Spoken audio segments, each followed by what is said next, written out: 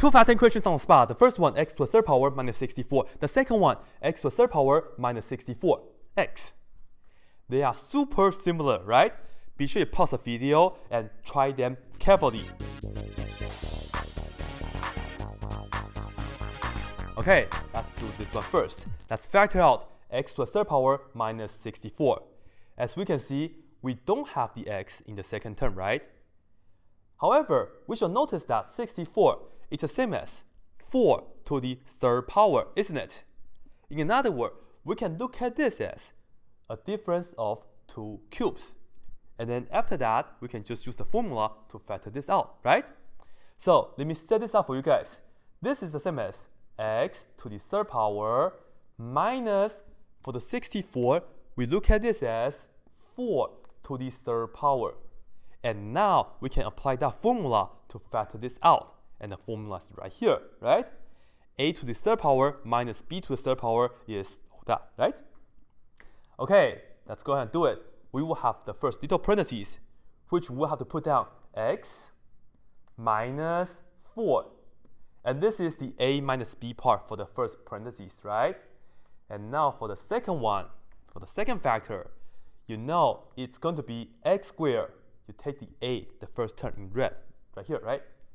So we will have the x squared, and it's going to be plus ab, right? This times that, and let's put down the 4 first, and then the x. And then the last term is going to be plus. You have to look at the number in red, which is the 4, and square that. That's a b squared part of the formula, right? 4 squared is 16, and this is it. And once again, let me indicate this for you guys. To get the 16, we look at the 4 and square that. Okay? So this is it. This is how we factor out a difference of 2 cubes. And now let's take a look at this one. X to the third power minus 64x.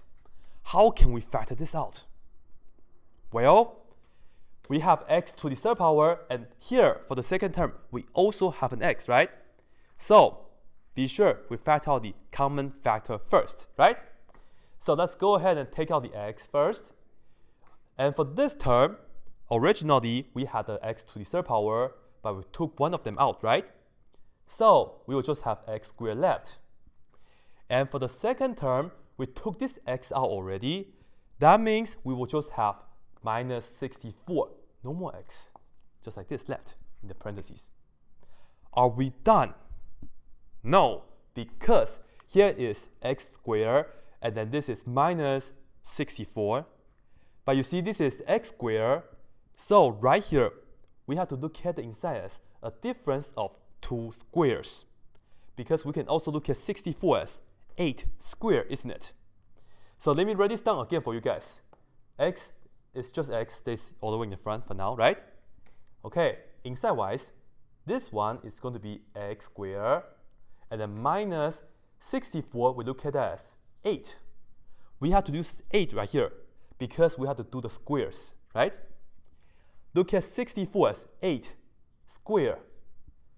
X squared minus 8 squared. This is the difference of 2 squares. We can factor this out once again by using the formula, which is right here. Okay, a squared minus b squared is a minus b times a plus b. Okay, don't forget this x. Put that down. To factor this out, the first parenthesis is going to be x minus 8. And then the second one, it's going to be x plus 8.